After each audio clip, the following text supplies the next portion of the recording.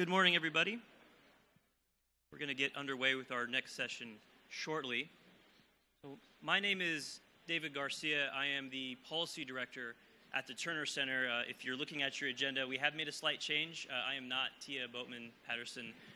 She unfortunately couldn't join us, so I will be introducing the next panel. So before we jump into the next panel, I'd like to just say how much I enjoyed the last panel. It's really exciting to hear about the innovations that are coming in housing construction, not just in the future, but are actually happening today. And as we think about innovating the construction sector, we also have an additional challenge as far as the innovation of policy itself. This is a challenge that we face every day, not just in innovative housing types, but in housing generally. Where we're allowed to build housing, how many units we're allowed to build, how tall is that building allowed to be. So that's going to be the topic of our next panel, really is how do we, in addition to innovating construction, how do we also innovate where we're allowed to build housing? How do we disrupt density? That's the subject of our next panel, and our guests will be joining us here shortly, and I have the honor of introducing them. So first, we have Dan Parolek, who is the founding principal of Opticos Design and a driving force behind the movement for missing middle housing. And you heard Carol use this term earlier. Missing middle housing is actually something that Dan coined in 2010, so it's been around for a while. In addition, we have Adhi Nagraj, who is a San Francisco director of SPUR, which is a Bay Area Planning and Urban Research Association, where he sees all policy formation and advocacy, and I've had the opportunity to work with Adhi on a number of issues. We also have Amanda Daflos, who is the Innovation Director at the Los Angeles Mayor's Office, where she has worked on new ways to promote housing creation in Los Angeles. And also, the panel today will be moderated by Dillon, who, as many of you will know, is a Los Angeles Times reporter who covers housing, policy, and politics, not just in Sacramento, but statewide. I would also be remiss if I didn't mention that Liam is also the co-host of what is, in my opinion, the best housing podcast out there. It's called Gimme Shelter. If you haven't had a chance to listen to it, I would recommend you do so. But last but certainly not least, we also are honored to have California State Senator Scott Wiener with us this morning, who represents San Francisco's District 11. In my opinion, Senator Wiener is at the forefront of thinking about this idea of innovation around policy and density. And he has been a leader during his time in San Francisco, as well as at the state capitol, in thinking about the policy solutions that will actually help us build more homes and build them in the right places. So we have asked Senator Wiener to open this panel with his perspective on state policy on the issue of density. So without further ado, please help me in welcoming State Senator Scott Wiener.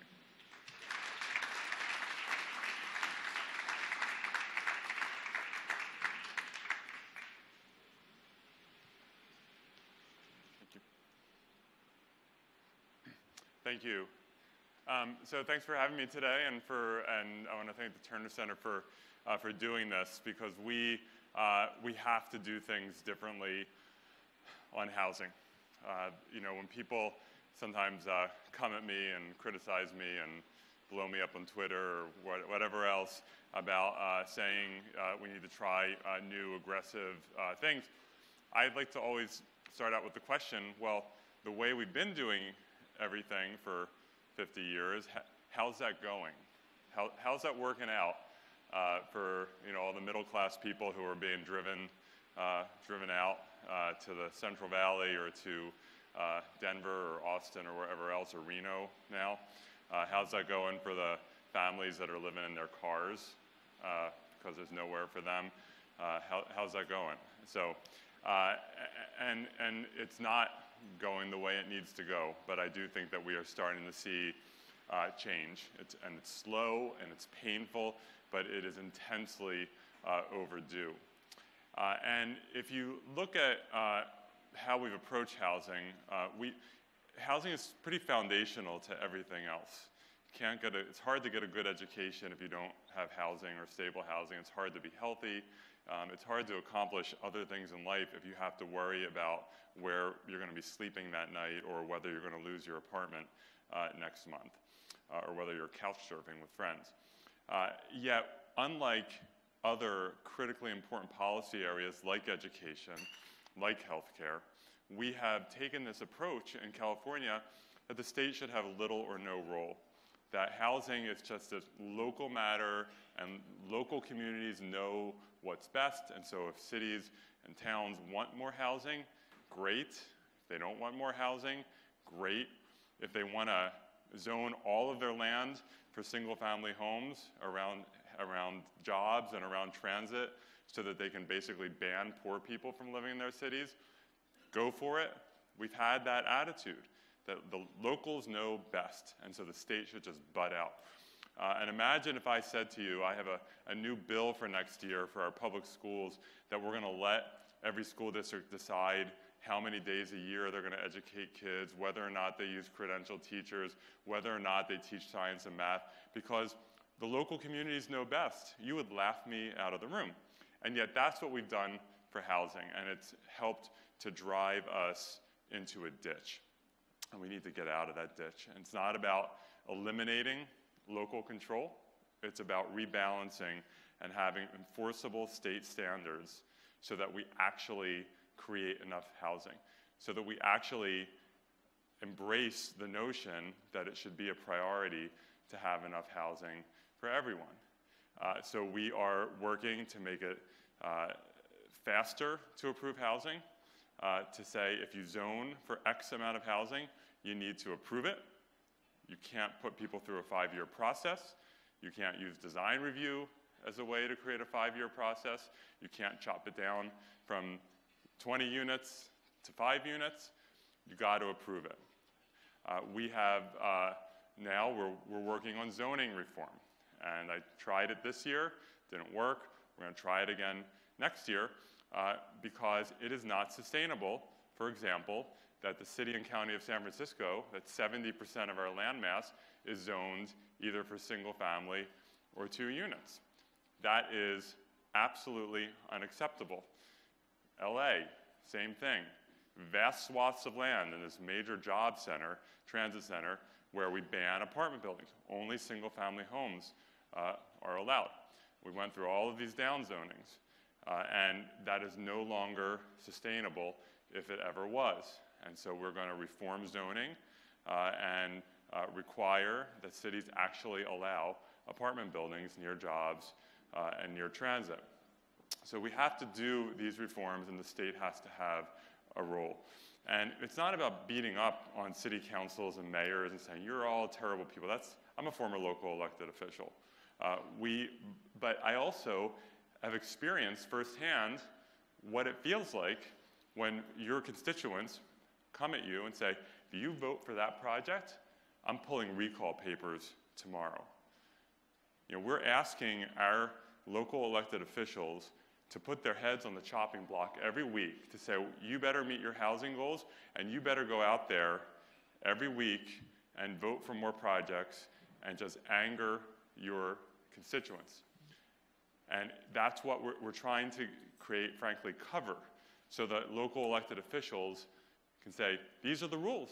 We have to approve this. And we've seen that happening already. And the number of city council members who have come to me and said, you know what, publicly I had to oppose what you're doing, but thank you for doing it, because it makes our lives a lot more doable in terms of governing cities. We also are seeing, I think, finally, a reckoning that we need to reduce the cost of delivering new housing. There are currently conversations happening between the building industry and the construction trade unions about establishing a residential wage, understanding that there's a difference between high-rise steel construction and low-rise and mid-rise wood frame construction, understanding that Fresno and San Francisco aren't the same in terms of costs and in terms of what people expect to earn. And so I'm thrilled that labor and the building industry are actually having conversations about how do we come up with a residential wage that will make these projects pencil out and that will expand access to unionized labor. We want our construction workers to be in the middle class and not to have to commute 3 hours to work, which a lot of them are doing now. And so I am really praying that those conversations bear fruit. And then we are recommitting to funding affordable housing for low-income people. The state has been derelict for many years. The federal government is just a train wreck on these issues, and we are stepping up in California to gradually help with those investments. And then, of course, we have to grapple with the epidemic of displacement and evictions in California, and the legislature has shown lack of capacity to make bold strides in protecting tenants. What happened at the ballot on Tuesday, frankly, was not helpful in the political dynamic, that it was such a landslide in the defeat of Prop 10. But I know that there is a broad desire in the legislature to try to come up with some stronger protections for tenants, because, of course, our goal needs to be to add a lot more housing, not to just replace the people who are already there. So those are my thoughts, and I look forward to the panel today.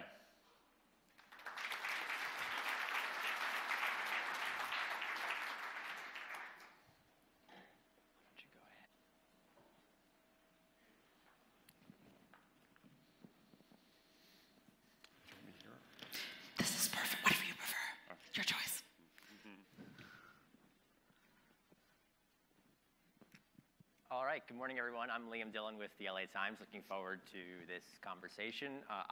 Since the introductions were a bit ago, I'll introduce everybody again. So to my left is Adhi, to his left, Dan, Amanda, and Senator Wiener.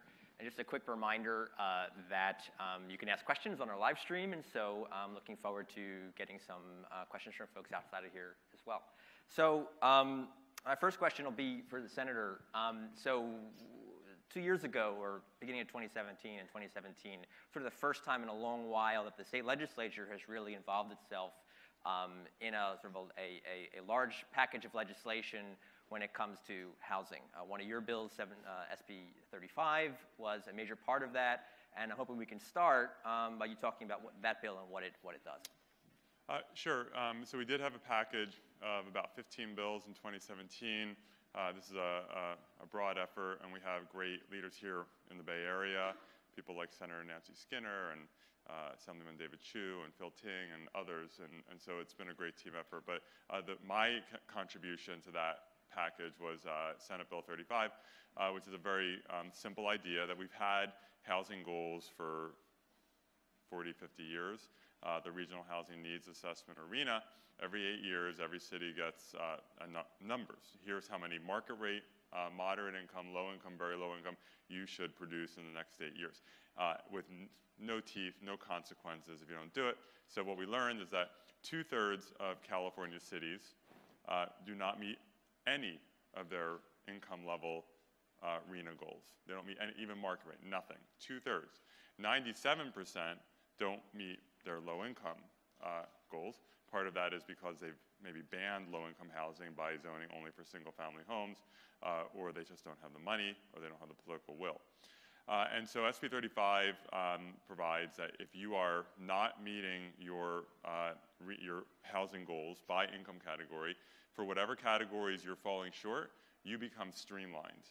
And then if you catch up, you're no longer streamlined. And streamlining means no CEQA, no discretionary review, no conditional use, no appeals, nothing. It's a ministerial permit subject to design review for 3 to 6 months under objective design standards. And then for smaller buildings, there are no prevailing wage requirements. For larger buildings, there are. It defers to local inclusionary. If there is no local inclusionary, then it's 10% inclusionary. And if you are meeting your market rate housing goals, then the inclusionary is 50%. So for that 1/3 of cities that do meet their market rate goals. We've already seen projects starting to move forward. The most, I think, publicized is the Valco project in Cupertino, a dead shopping center. It's not totally dead. It has one Chinese restaurant, a dim sum restaurant that's still there. It's very good, actually. But everything else is vacant. So you have this vacant, like, ghost mall. And for years, they wanted to develop it into 2,400 units of housing, and that's what it was zoned for in the housing element. But the politics were just so toxic around this development that it never happened. And so the developer invoked SB 35, said we're going to do 50% affordable, and they can do that because there's an office component that can subsidize that, and they have their permit. So we're also seeing in San Francisco several 100% affordable projects that have invoked SB 35. There are some smaller ones around the state, and there are some that are considering it in LA.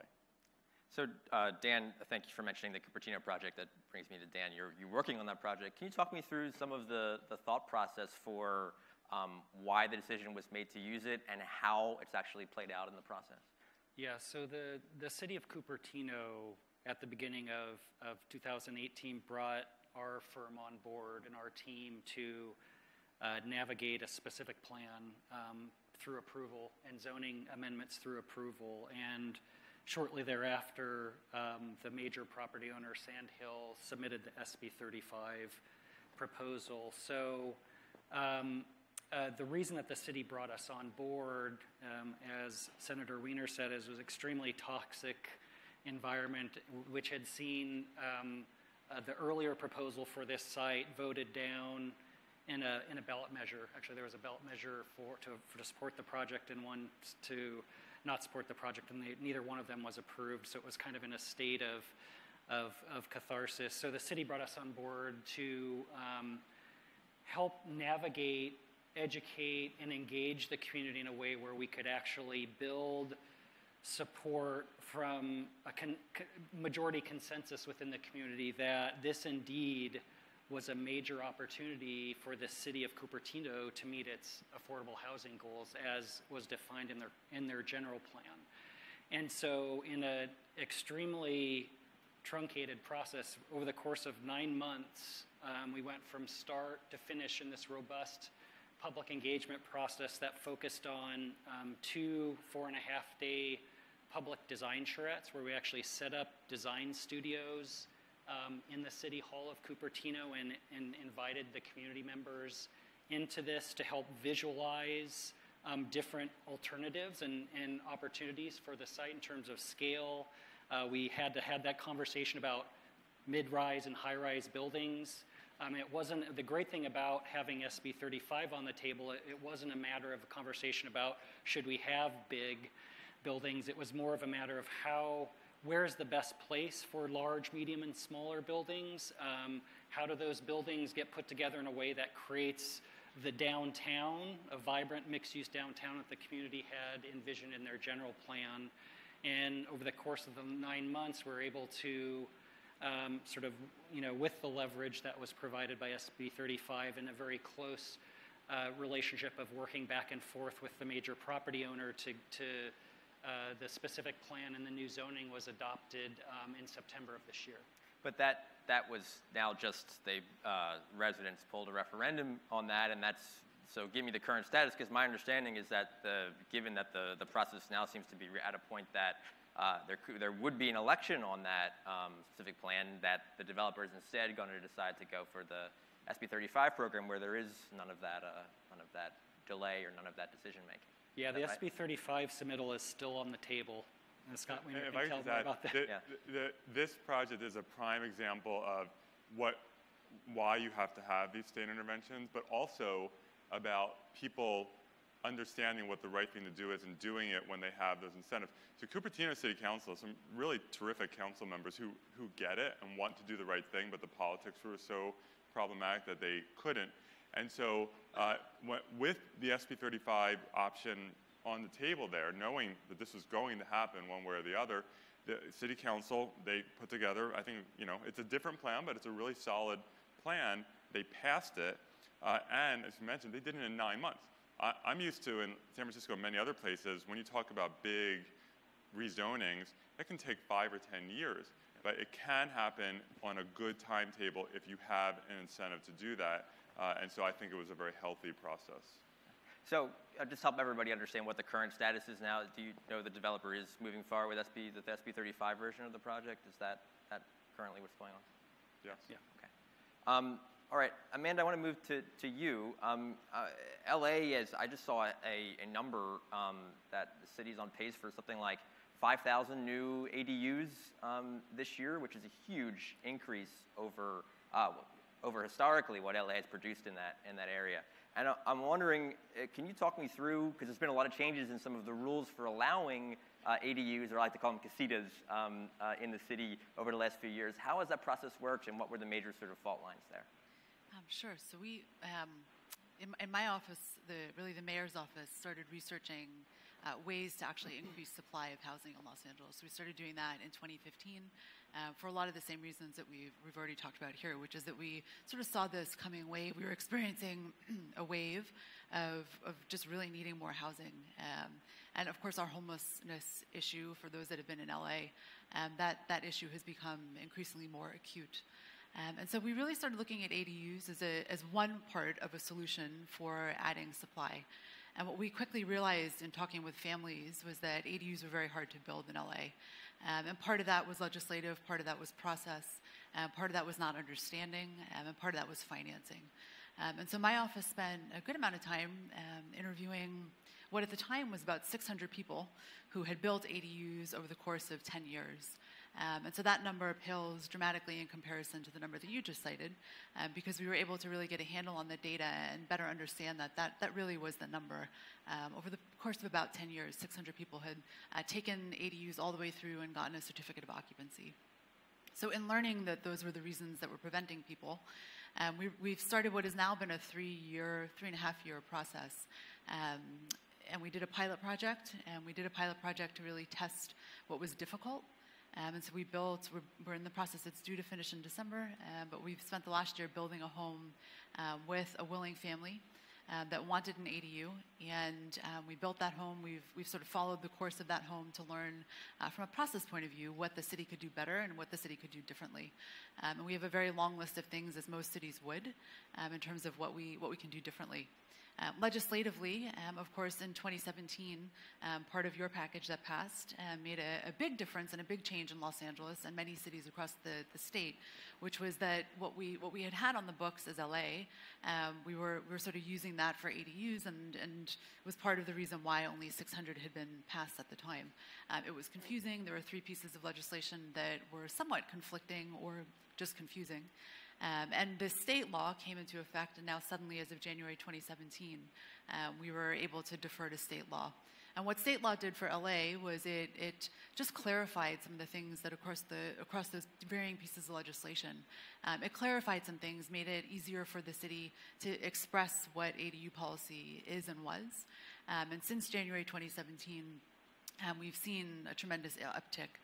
The number is not quite as high as you mentioned, but we're right around between 3,000 and 4,000 permits that have been requested since January 2017. And you can do the math, that's a lot more than 600 over 10 years. And so what it's really done, I think, is open up opportunity. And then in the project that we've been doing as a city, we've spent a lot of time trying to take care in making the process easier, clarifying it. We published a handbook to make it, again, just clearer for residents on how to do it. And importantly, we started testing different ways to finance ADUs. And in that pilot project I mentioned where we're building a home, we partnered with a local CDFI to really think about how to finance these, because what we had heard from folks was that they would do them. If they could figure it out, they would do them, but that it was simply hard to finance it. So that was the first wave of work we've done, and now we're about to get into another really interesting project, which will be figuring out how to incentivize people in LA to now build these, but build them and actually use them to help support people who are homeless, because we see that is a tremendous opportunity. So there's a lot in that, of course, but that's now what the city is moving towards with a grant that we've just received.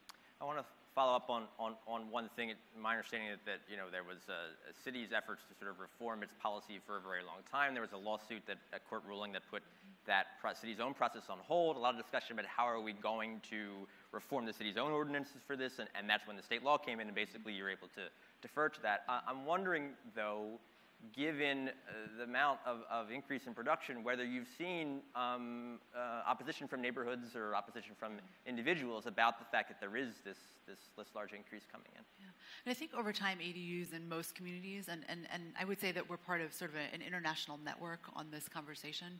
In most communities, there's been pushback at points, but I think particularly because the housing crisis is acute, not just in Los Angeles, not just in San Francisco, but really in places all over the country. Denver, we as a city, we receive a lot of calls from Denver, a number of cities in Oregon, a number of cities in Washington. France reached out yesterday. So there's a lot of momentum around the question of how do you actually help homeowners build these. And so I think over time, particularly with the state law pointing the direction towards where the state is going, I think we've seen less opposition and more understanding. The city's also done, I think, we've worked really hard to try to make it clearer as to what these are, right? They're not going to pop up in everyone's backyard. Not every backyard is eligible. And in fact, in LA, 60% of them are conversions. So they're structures that were already there, and people are taking them from being a pool house to being a place where mom and dad can live, or a place where you can rent. So there is opposition. The Airbnb question has been an important one that cities are dealing with, but over time, I think the greater understanding of them and the just more options are making it easier for people to understand. So. Adhi, I want to turn to you. Before you started working at SPUR, you were a developer, affordable housing developer, and I guess I'm wondering the long time that you've been in this business, and even in your role now, how have you seen how arguments have changed in terms of what is working and what is not working for getting low-income housing approved in different regions? Yeah, it's it has evolved, and things are getting better. Before I start, I do want to thank the Terner Center and Carol for having all of us here. The Terner Center is, as I travel more around the country, it's really emerging as the kind of West Coast leader on housing policy. So they're doing great work and pumping out a lot of good information for us. And I also want to thank Scott for all of his great work. I think Scott's a major reason why the tone is changing and why politicians and planning commissioners have a little bit more cover to be pro-housing. His work, the YIMBY movement, have been really helpful to change the tenor of the conversation. How many people in the audience, just a show of hands, have been like a project manager to entitle a project? And so you are the one that you're getting yelled at in the community by council members, by commissioners, and you might get it entitled, you might not. If you do get it entitled, you then need to get a building permit, so then you're calling DPW and you're calling all the different departments, fire department, very few people. It is really hard. You've got to have really thick skin because you get yelled at a lot and it's exhausting, and your partner hates you because you're miserable. It's a tough thing to do. And when I look back on projects that I entitled when I was younger, most of my experience has been at Mid-Penn Housing, which does a lot of kind of rural, more suburban work down in the peninsula, and Bridge, which is much more urban. And also a lot of my professional experience has been on Planning Commission in Oakland, chairing the commission for 2 years. It is hard. And it can be death by a thousand cuts. There are many different ways that projects can go awry. There might be a new community group that comes out, says, hey, this developer never consulted with me. Hey, that shadow is really going to make an impact on the livability that I have in my unit. Just think about my own war stories. There was a East Bay city that I worked in that we had financing, about $20 million of state financing. And the financing was going to get pulled unless we got a building permit by a certain date.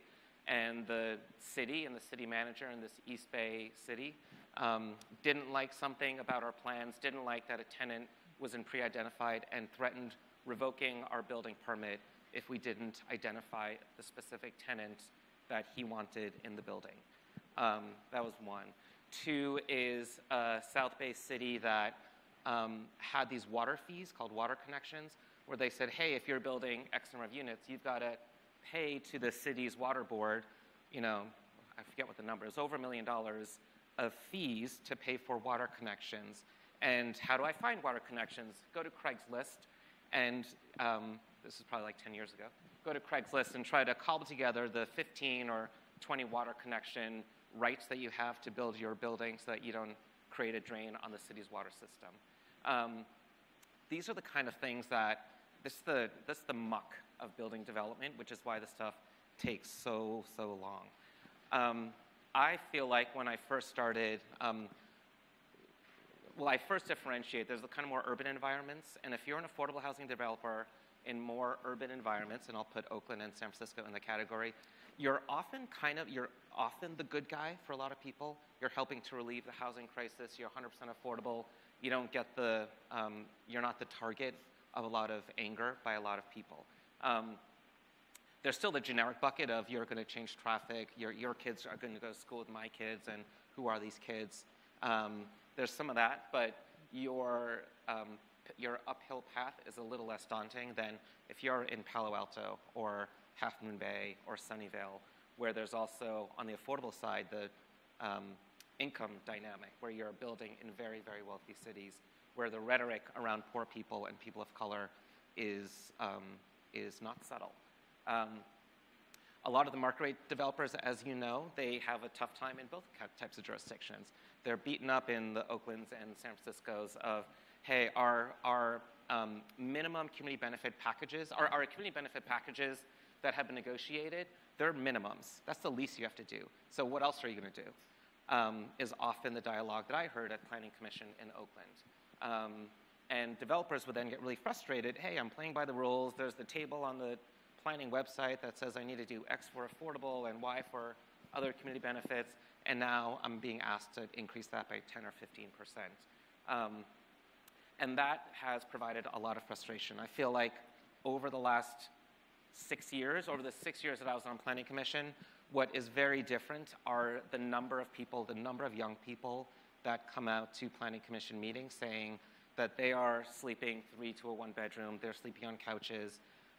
The most dramatic example is one that I was recused from when I was at Bridge, but when Boston Properties was looking to build a tower at MacArthur BART Station, I think it's 20 stories, is that right, Darren, the Boston Properties?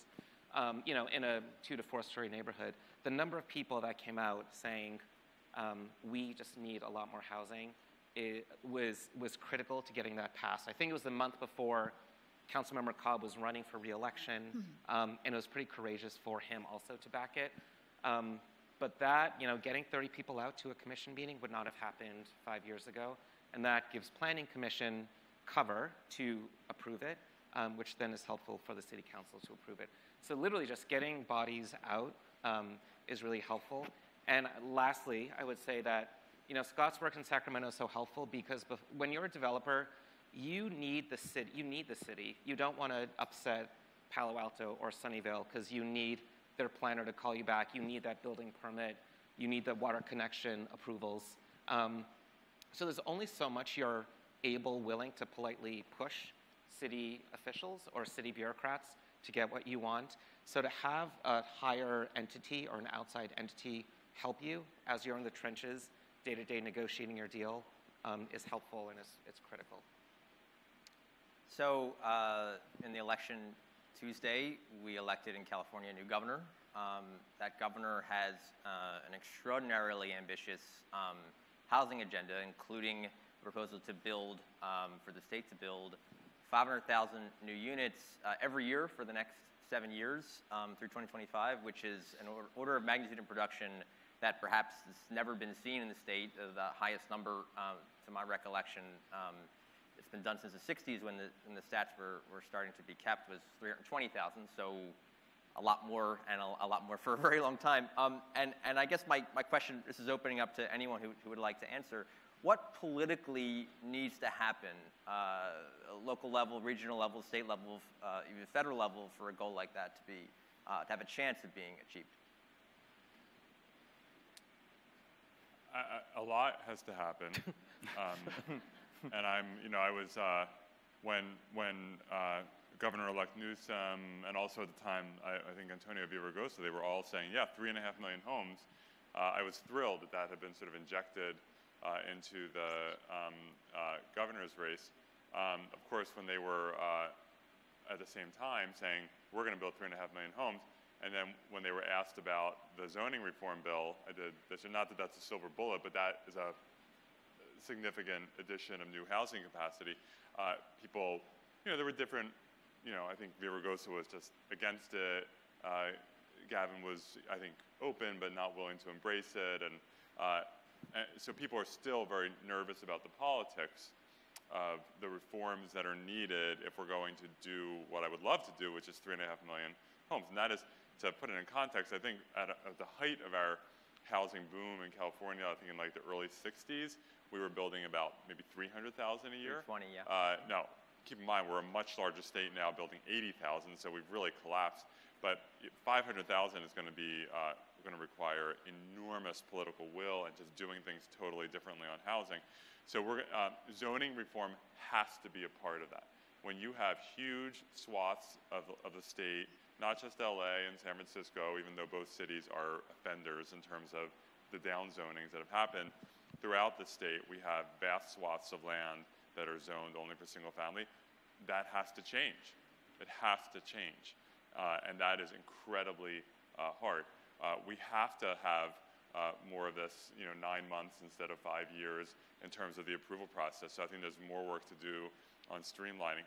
We have to stop this game of cat and mouse with in-law units. LA and San Francisco, I think, have now, after decades, finally both embraced in-law units. We're still seeing resistance, and so every year, Nancy Skinner and Bob Wachowski and Phil Ting, they have to introduce new bills to try to close loopholes that cities are exploiting. So there's so much aggressive work that has to happen. I know that Governor-elect Newsom is committed to it. The President of the Senate, Tony Atkins, is a fierce housing champion. Speaker Anthony Rendon is a fierce. We have really strong pro-housing leadership in the legislature and the governor's office, and so I think I see opportunities for us to break down some of the political barriers and move forward. And I'm going to build upon this notion of the dire need for zoning reform, because a lot of our work is we're often hired by cities to remove the barriers.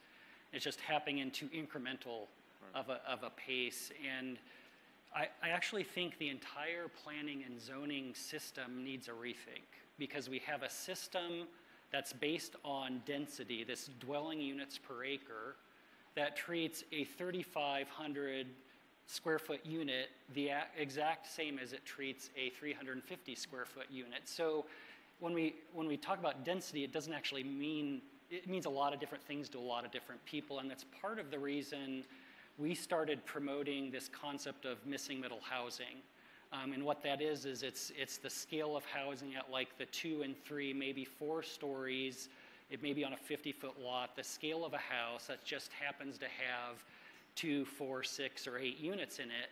And as an example, we recently were on a walking tour of Midtown Sacramento and found a 2-story, beautiful turn-of-the-century 1920s courtyard apartment building on a 100-foot by 100-foot lot that had 18 units in it, and it generated a density of over 80 dwelling units per acre.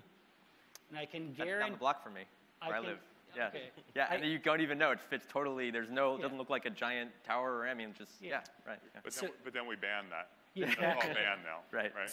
So part of our push is getting away from the conversation about density and sort of using the George Lakoff playbook and sort of how we frame this conversation about for the need for a broader range of housing choices.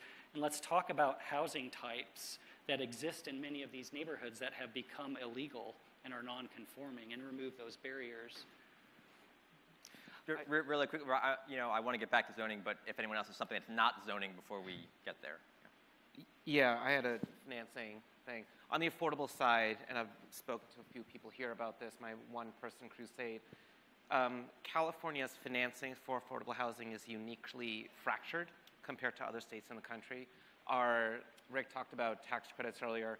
Our tax credits are administered by the Treasury Department, which has a direct line to the governor.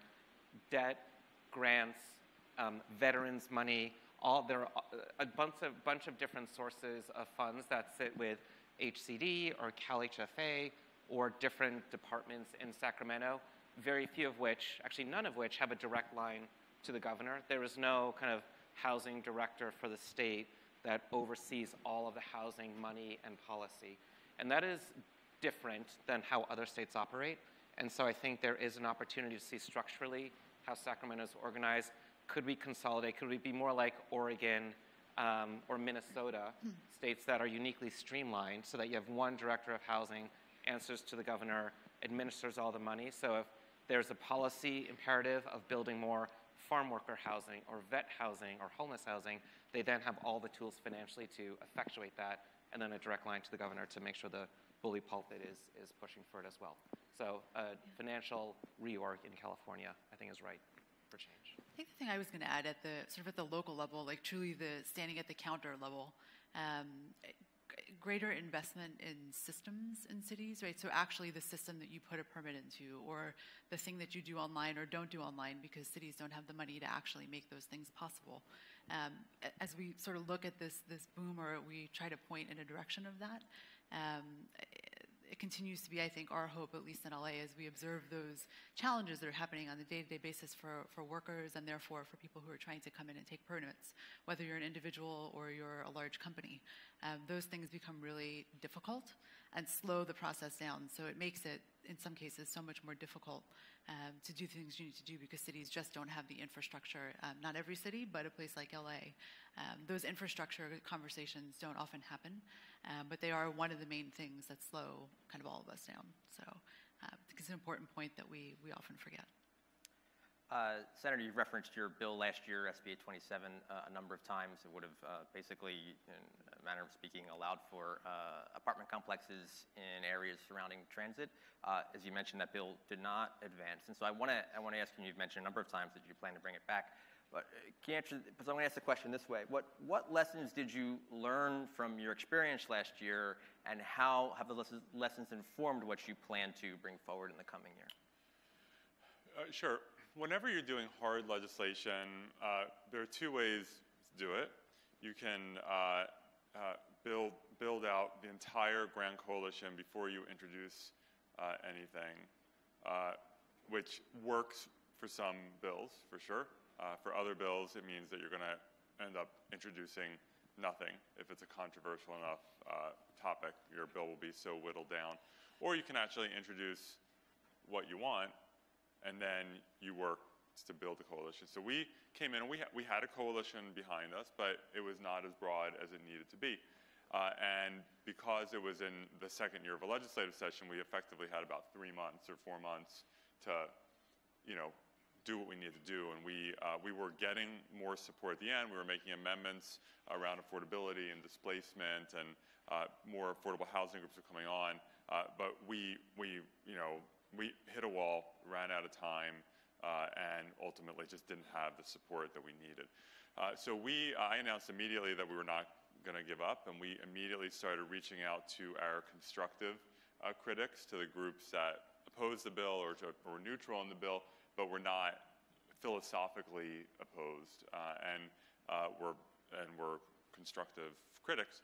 And I've been spending a lot of time in LA, as well as, of course, the Bay Area, working particularly with equity groups focused on preventing displacement, but who understand as well that having density is important, that exclusionary zoning is a problem, that banning poor people from your city is not okay.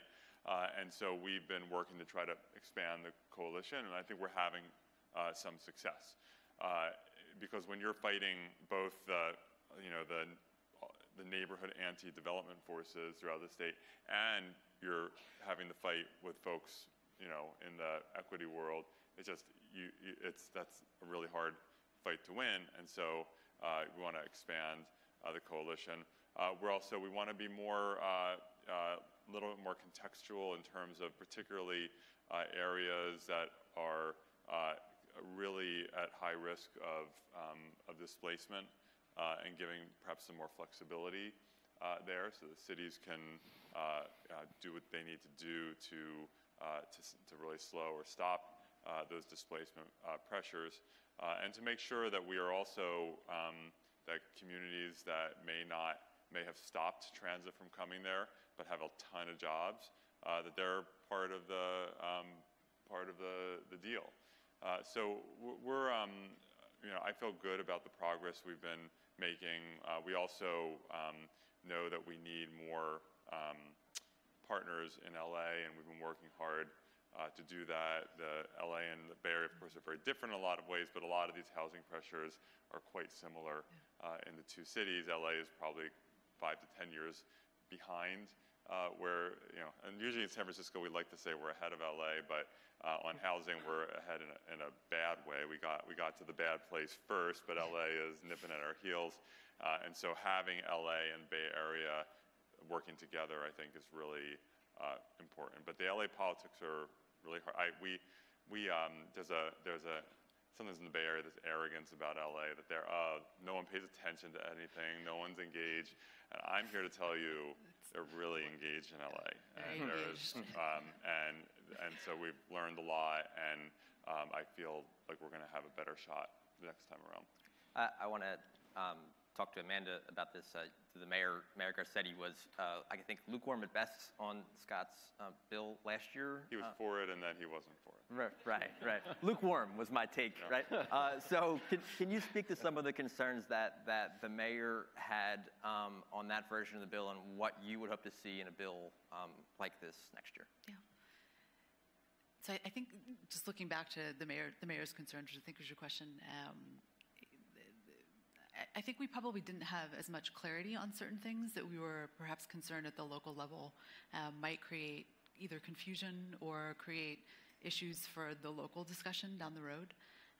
But in the end, I think what we wound up with helped us to have a space to do the things that now the city is looking to do. So there is now local legislation, which what passed in 2017 sort of allowed cities to have a certain set of rules, but then also be more specific if it could.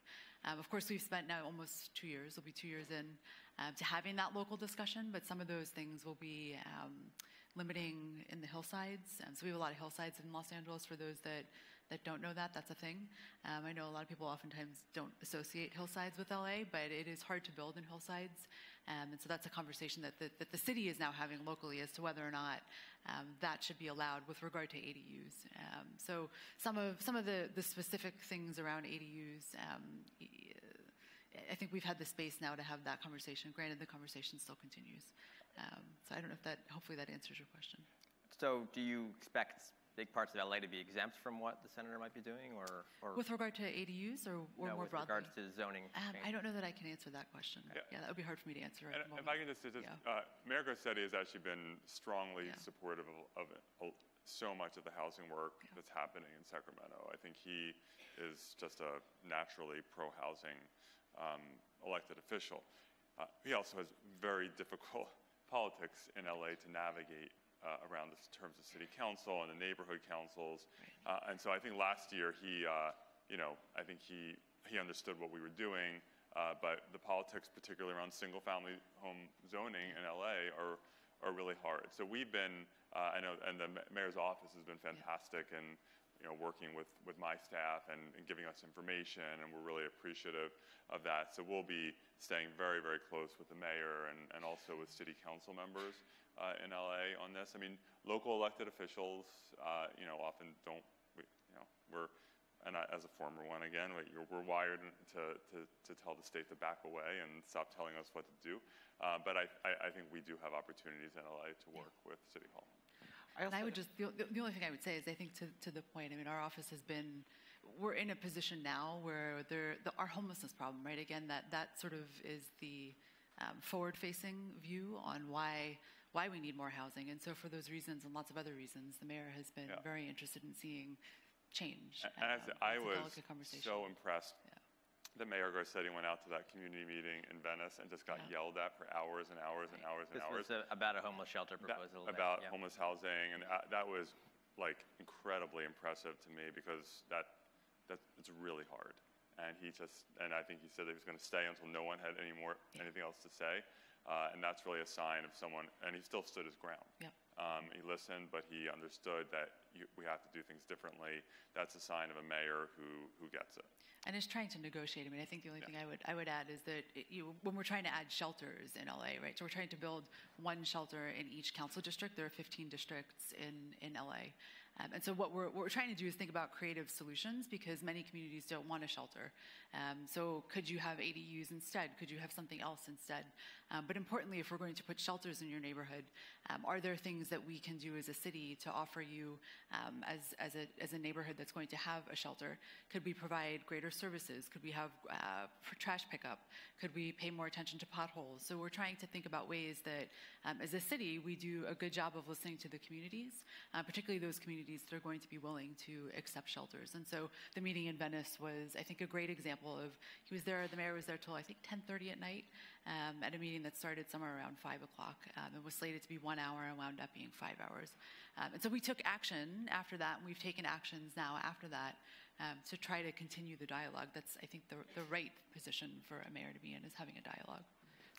We're heading into Q&A, but go ahead. Okay, yeah, just the other helpful thing that 827 helped initiate are conversations at the local level around the role of increased supply and helping to alleviate the crisis.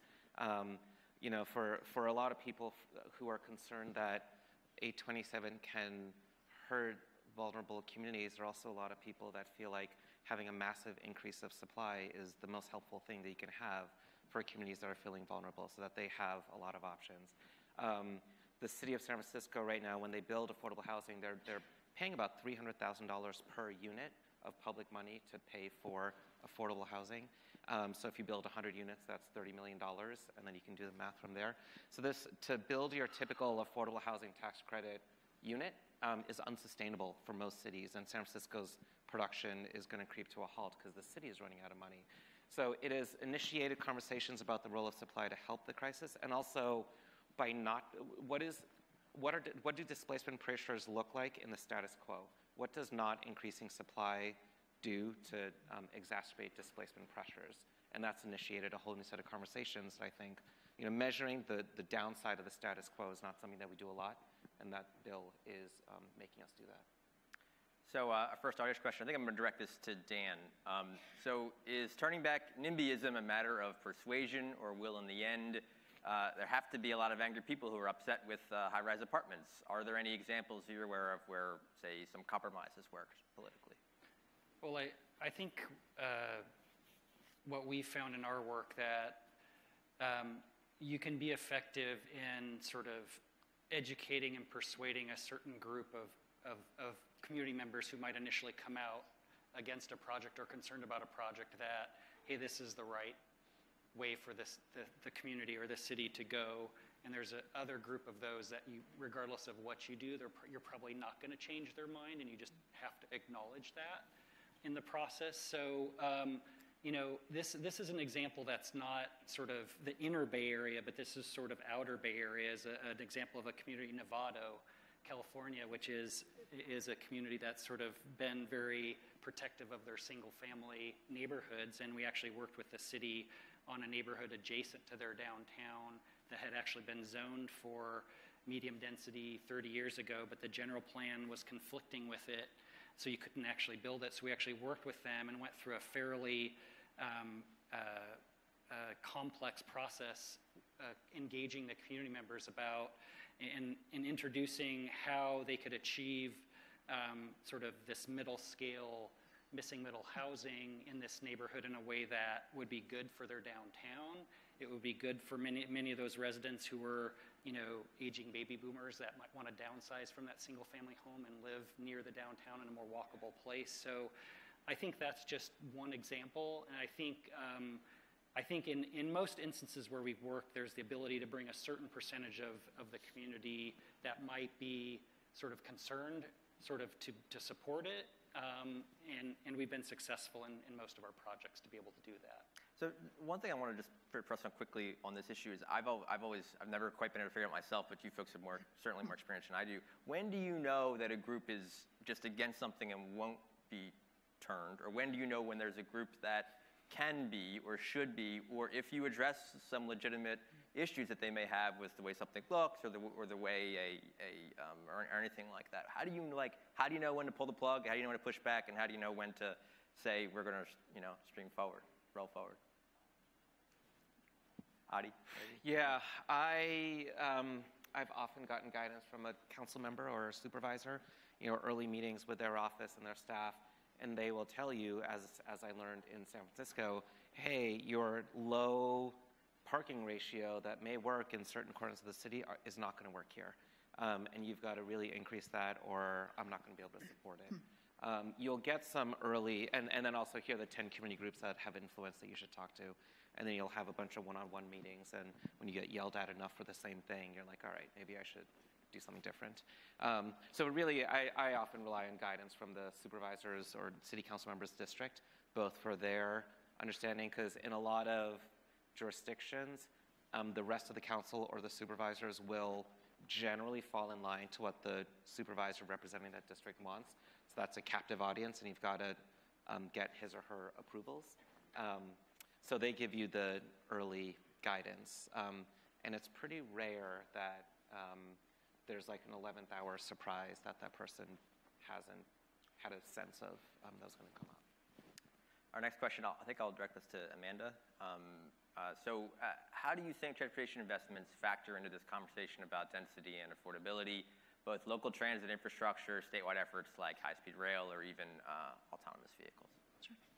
So in LA, I think it's 2 years ago now, we passed several measures that have helped really help the city and the county really look at transportation as it relates to just adding transportation, public transportation in LA.